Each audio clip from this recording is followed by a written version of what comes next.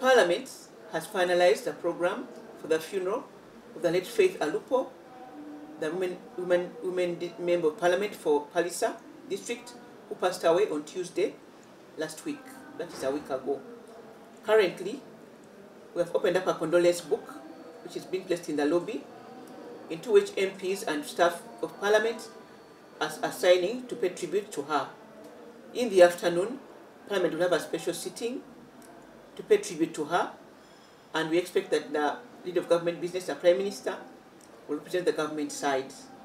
And as, of course, the Speaker will chair it. Tomorrow morning, the body of the late Faith Alupo will be transported from the mortuary to Pallisa, where a funeral service will be held in the morning, will be followed by the funeral, the burial, in the afternoon at her home in Pallisa district. Parliament cannot of now pronounce itself on the cause of death because we are still awaiting the formal and official report from the Ministry of Health, which we expect may be will be presented to the Parliament today afternoon during the sitting.